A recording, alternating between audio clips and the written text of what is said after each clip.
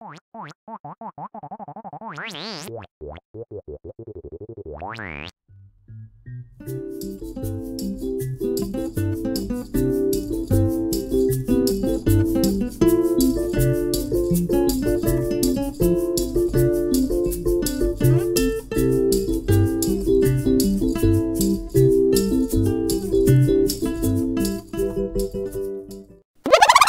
a lot of play on the internet several years ago, especially around a certain message board that you and I used to frequent. Boss Nigger was real popular because it had a great theme song.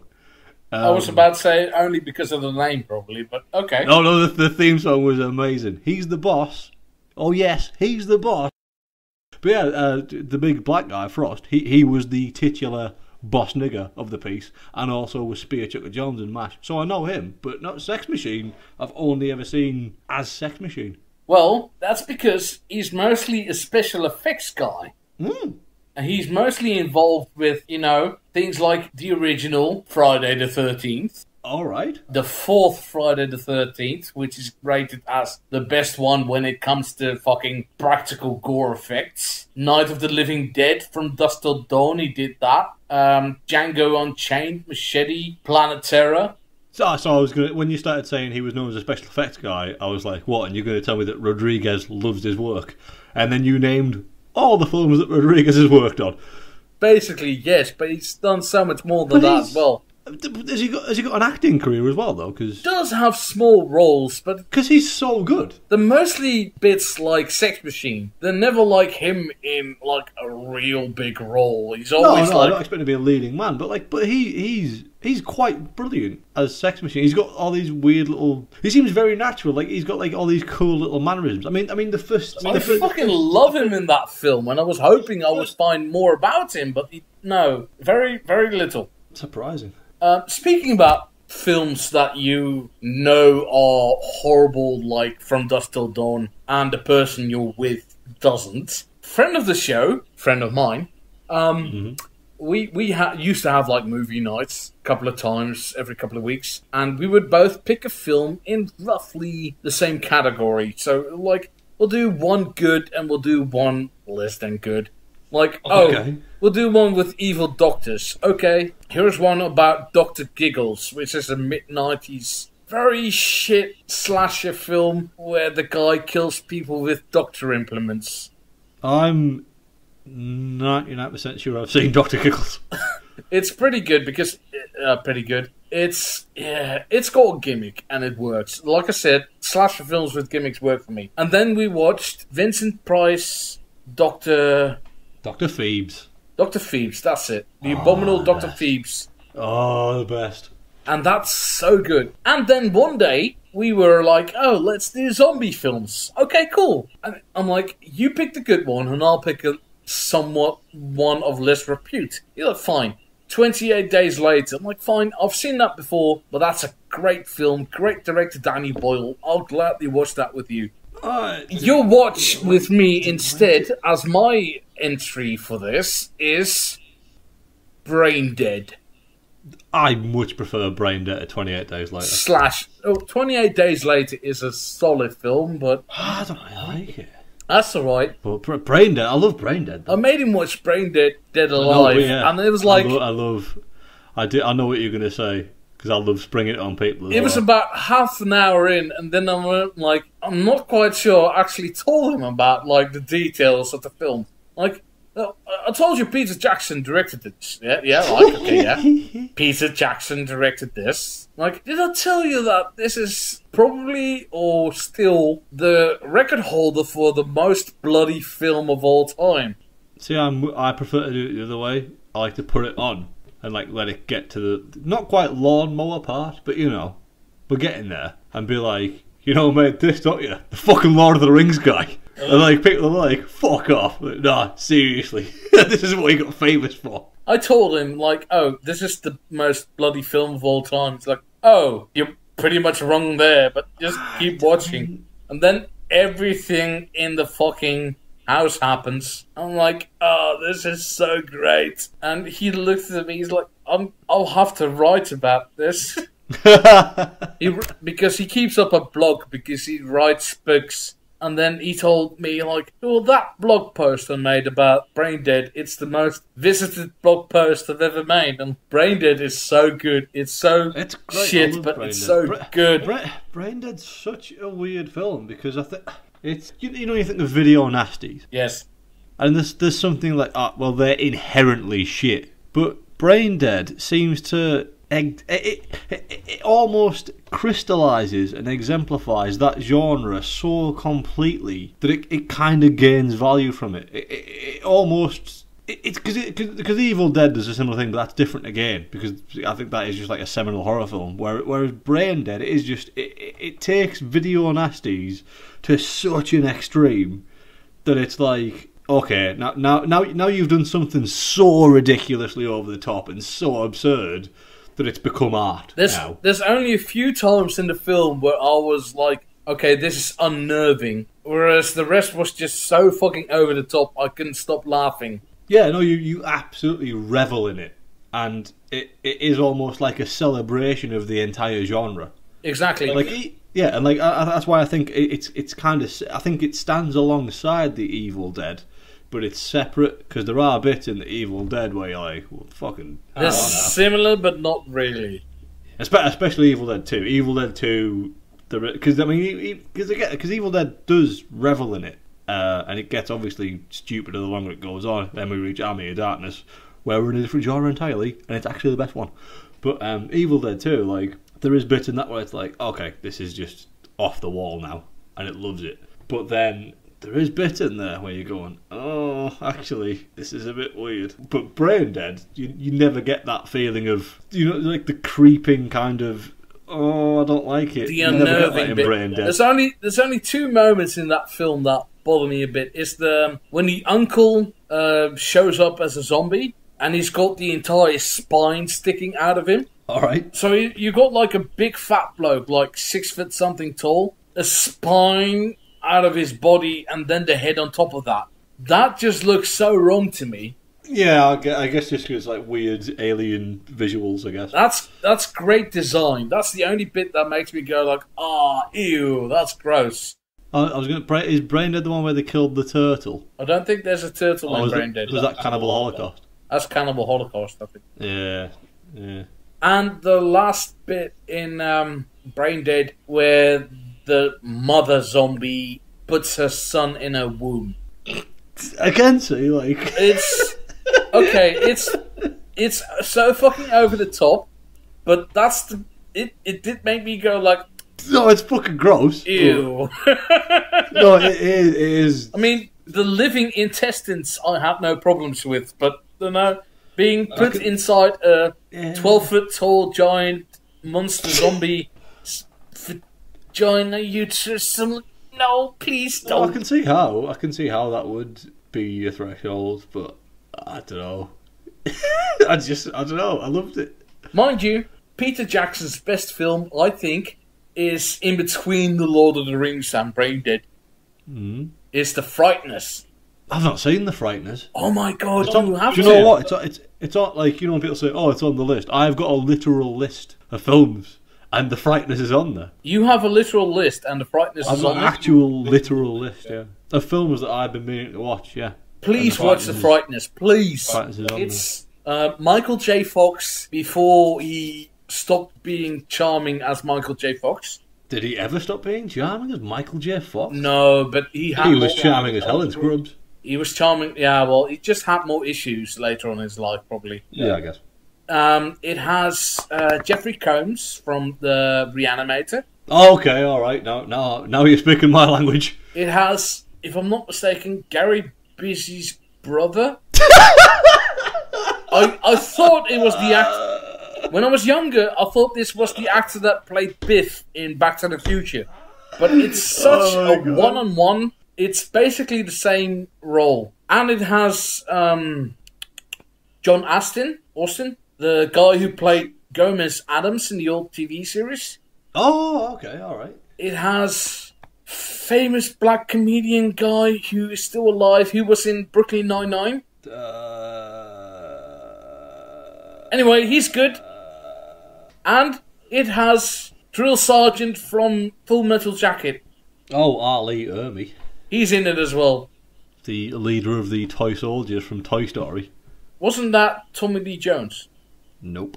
It was R. Ermey. Oh, sorry. You're thinking of Small Soldiers. Small Soldiers. Sorry, you said Which Tall was, Soldiers. Yeah, the toy soldiers from Toy Story. So yeah, without spoiling anything, The Frighteners is about somebody who had a near-death experience, can see ghosts, but then the Grim Reaper starts killing people, and he's the only one can see it. It's like somewhat like a slasher, but This not sounds really. like good Flatliners.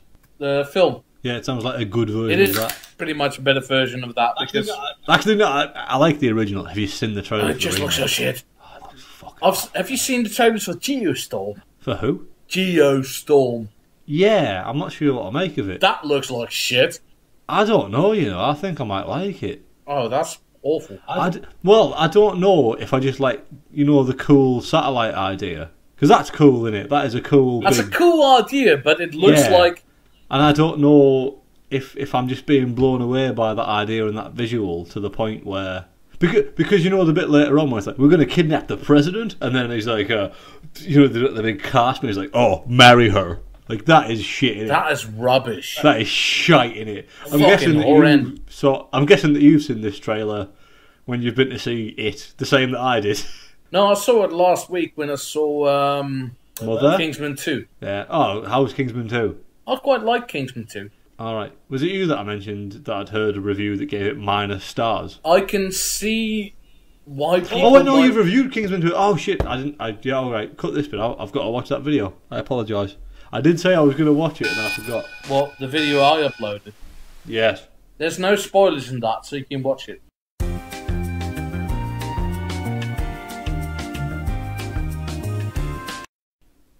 Oh, no, I was going to say, since we're editing, can I go and piss?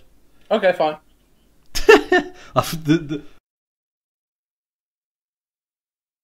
Hello? Am I first back? I am, I can hear you approaching now, I can hear you. I can hear you walking up. Feet slapping along the floor. Clock slippers.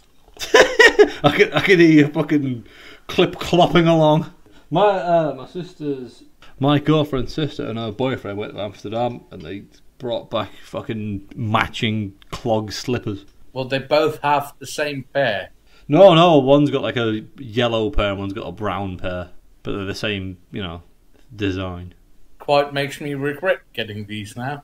The thing is, as well, I'm pretty sure I saw the pair that they've got in Primark.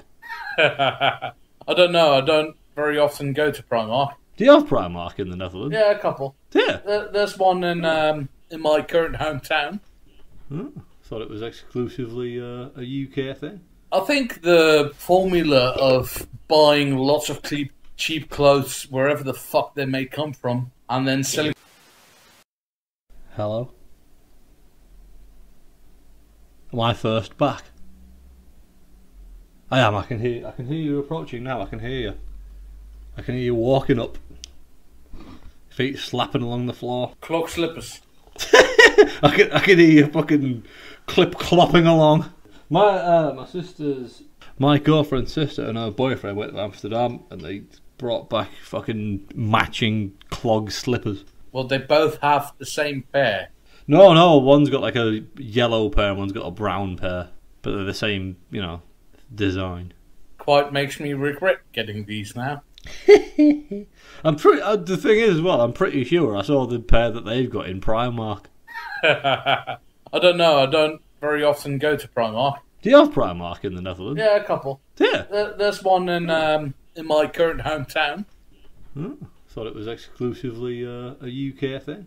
I think the formula of buying lots of cheap clothes wherever the fuck they may come from and then selling them to other people for cheap is quite universal, so...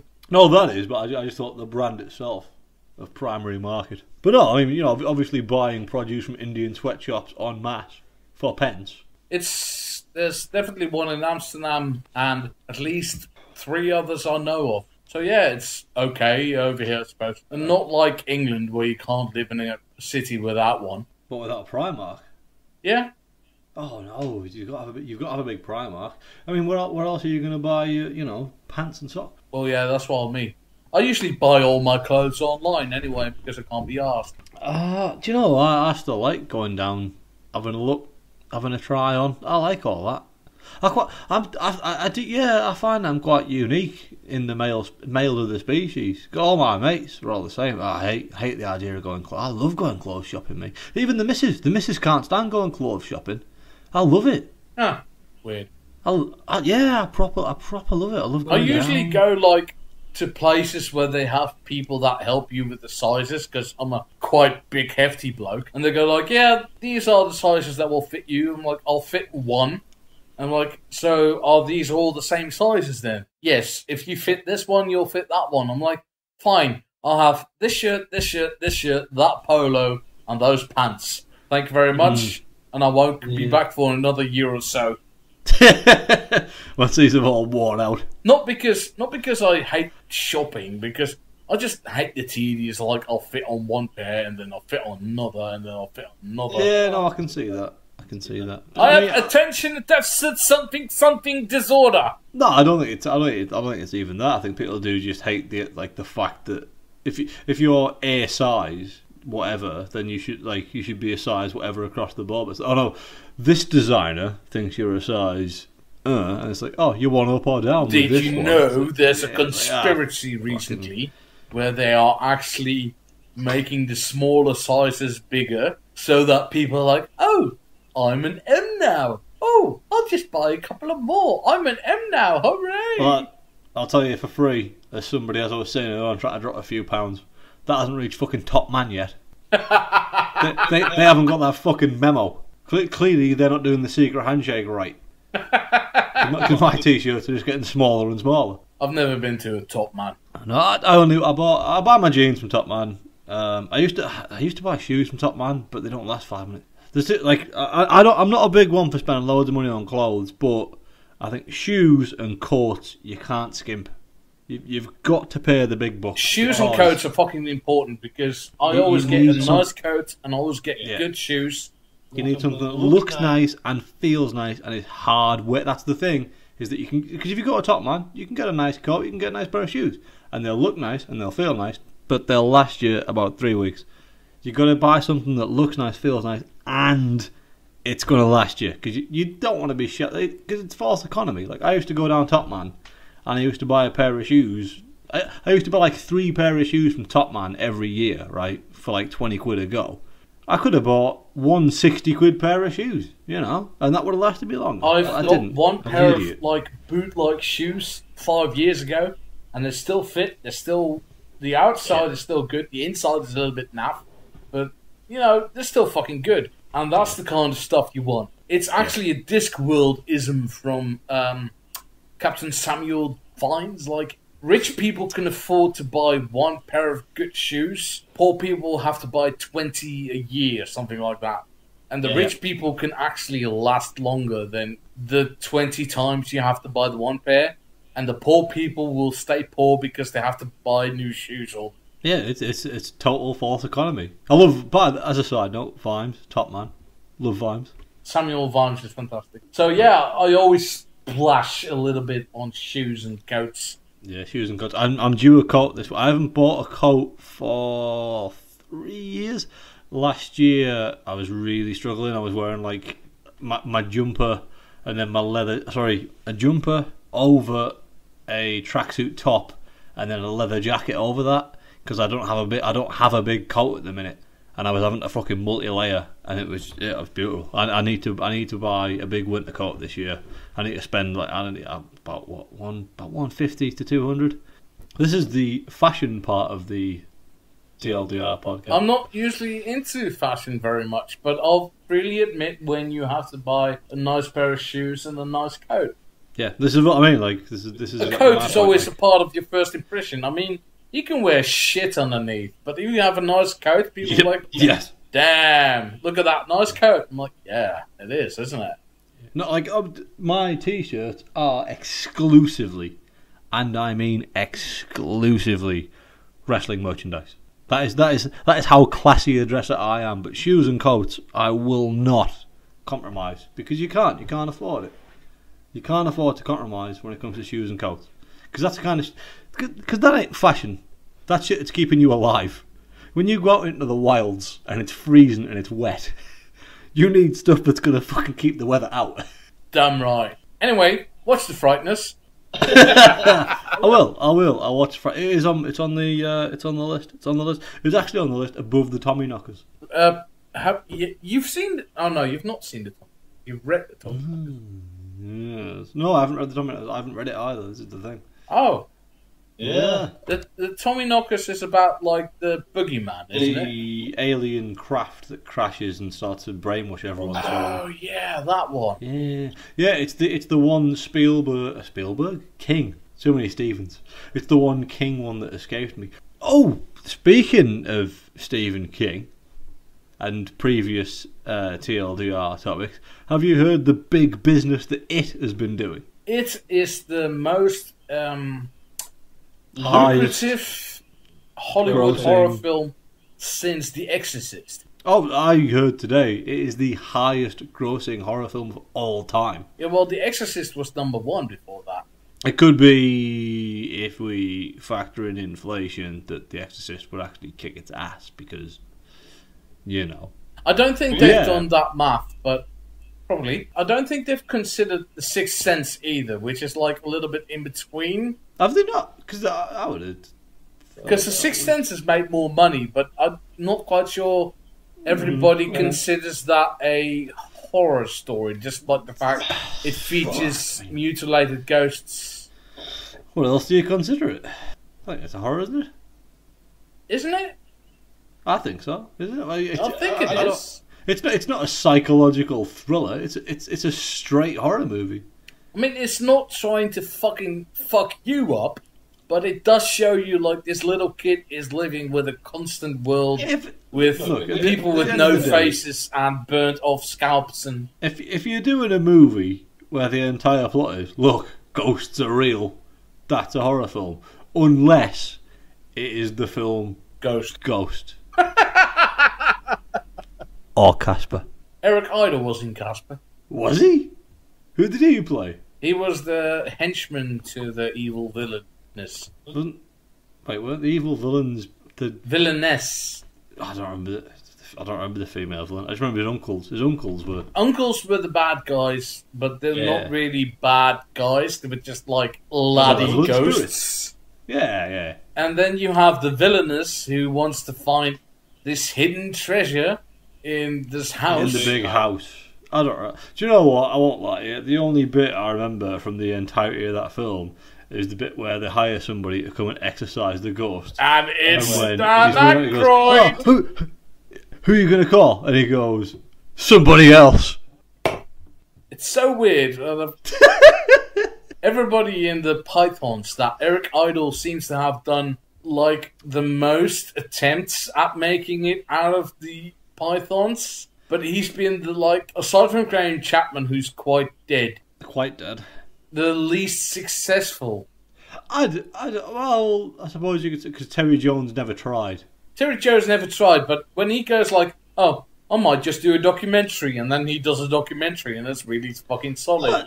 The thing with Idol was, he's been sort of the most, as you said, like, he's the one who's, like, applied himself the most, like, I'm going to take the roles and do stuff. But it never seemed to me as if he cared overly. He didn't seem precious about it, do you know what I mean? Like, he was always like Eric Idle. Yeah, it just seemed like Eric Idle's turned up to do something. I'm not going to say John Cleese wasn't, but there's a huge gap. There's a huge gap between John Cleese and Eric Idle. Because I was going to say, what about John Cleese? Because he did Rat Race. Rat Race is an underrated movie, and I'll fucking fight you over it. I was about to say Rat Race, which I actually kind of like, but you must admit it's beneath John Cleese. He's probably the best in that film because he's John Cleese. I would say Rowan Atkinson. Rowan Atkinson. It's the two British guys are the best. Although, to be fair though, Rowan Atkinson is just playing Mr. Bean. He's a race. He's just doing Mr. Bean in that film, but with a funny Italian accent. With a in quotes funny Italian accent. But then still, if you look at the supporting cast, we still have Whoopi Goldberg and Seth Green and his brother, who we never hear talk because who was his brother? Who was that guy? Because he was dead good. He was dead good, but I don't fucking know who he is. Do you know who the best of all the supporting cast was? And it's usually the case when he's on hand. He's usually the best of the supporting cast. John, what's his name? Yeah. He's got it. The fat guy. John Lovitz. John Lovitz. He is incredible in that race, and John Lovitz plays 3 different characters in Friends, and each of them are hilarious. I always thought there was 2, but there's one he plays the boss of Phoebe. Phoebe. Yes. He plays hang on. He plays a date. He goes on with Rachel. With Rachel, he plays the funniest one he does is where he goes on a date with Rachel, and he's like, "I've got such fat hands." That's it. He's a proper weird dude. Yeah. Then he has an audition for Monica because he's the owner of a restaurant that Phoebe knows, but he was high beforehand. Yes. But what's the third one then? I can't remember, but I know he plays 3 different characters, unless it is only 2, and I've remembered it wrong. That's fine. Anyway, I'm not going to Google it. I don't care enough. We don't have to Google John that. Lovitz is amazing. I'm fine. Amazing. I'm fine with not Googling that. John Lovitz is the king of like shit roles that don't mean anything but are brilliant. Like he plays the guy. You know, how familiar are you with Little Nicky? Not. Okay. Well, he plays a character in Little Nicky who like it's our introduction to like the transition between when humans die who are shit. This is how they go to hell. Yeah. And he is that human. And he's this big fat guy in a tree, like, spying on a woman through a window, and he's all like, oh, yeah. And he gives, like, crank calls and all this shit. He's fucking amazing. He plays like this weird sleazeball. It's so funny. John Lovitz is dead good, and I don't know why he's never, like... You know all the roles that Rob Schneider got? Yeah. That should have been John Lovitz, that. They basically fulfill the same purpose, don't they? Like, you always remember really them, good. But you never really know what the fuck they were doing. Yeah, you know that bit part actor from that Adam Sandler film? Yeah, that's him. Yeah. Sad. I've looked up the brother of Seth Green in Rat Race. It's Vince Villiers, who is mostly known for Rat Race. Which is funny, because it sounded as if you were pronouncing his surname the way that he would in that film. Villiers. Villiers. Vieluf.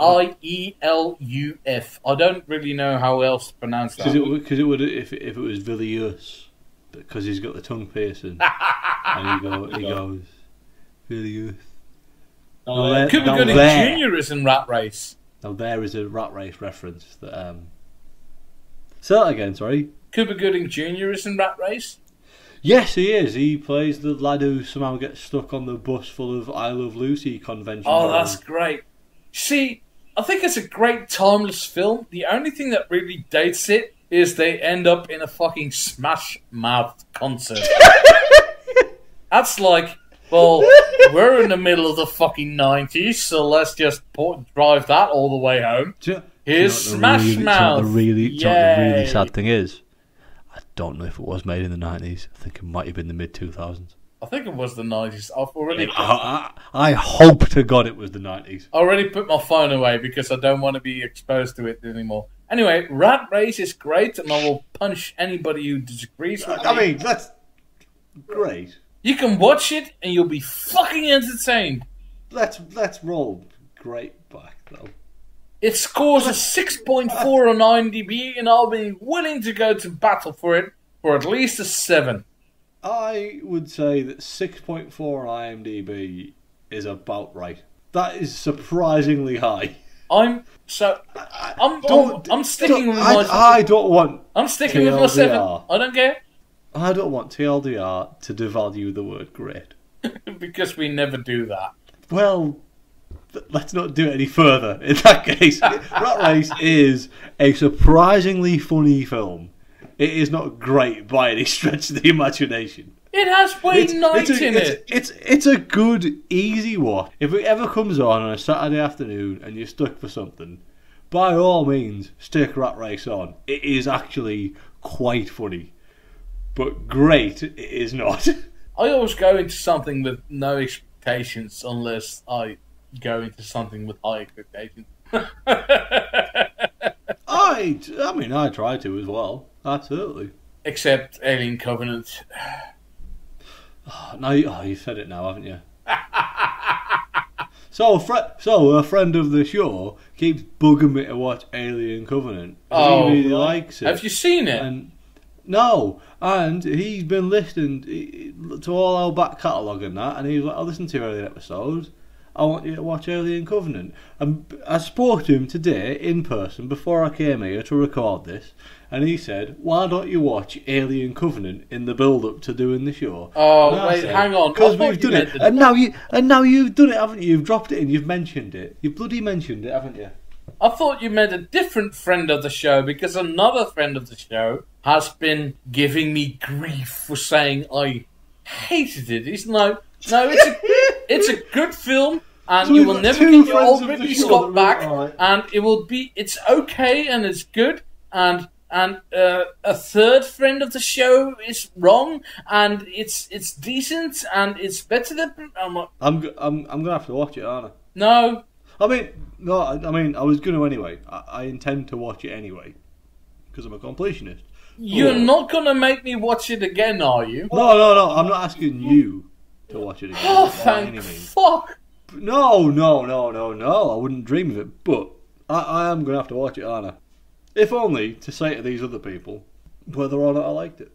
Because if I can watch it and come on the presumably the people that have watched it and said actually it's all right and Floris was too harsh on it.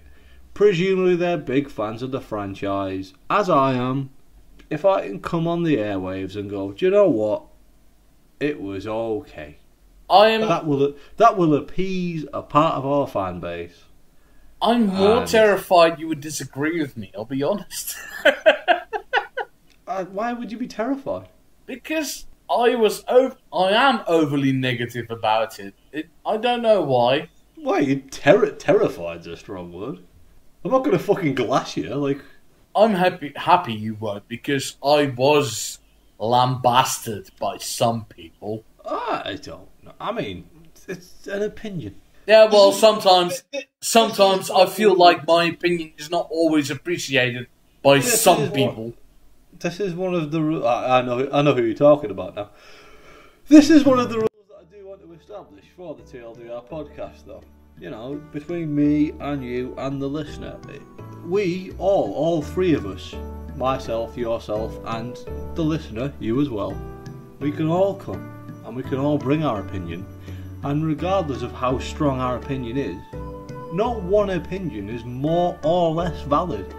I want this to be a forum where we can come and all of us together can voice opinions. And even if we do disagree, let's not get Twitter angry. Do you know what I mean? Let's not get Facebook angry. All right?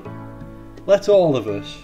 If I come and I say a film is fucking shit, even if I swear, that doesn't mean that if you like the film, you have to swear back at me. You can just say, I actually quite like the film, and then I'll go to you and tell me why. That's all I ask. That's all I ask.